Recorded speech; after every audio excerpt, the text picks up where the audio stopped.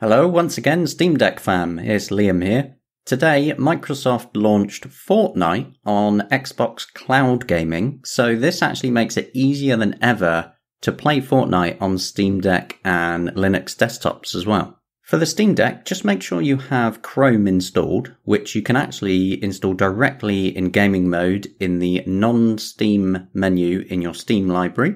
Now you want to drop into desktop mode and run one simple command in the console terminal. All this does is tell Chrome that it can access the Deck gamepad. That will be noted in the description.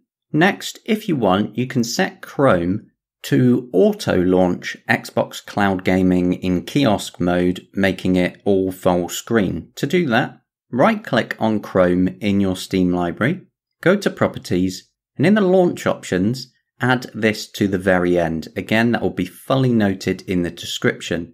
And that's it, you're done. After that, boot back into gaming mode, load Chrome, and then you have full access to both Fortnite and Xbox Cloud Gaming on the Steam Deck with the gamepad working.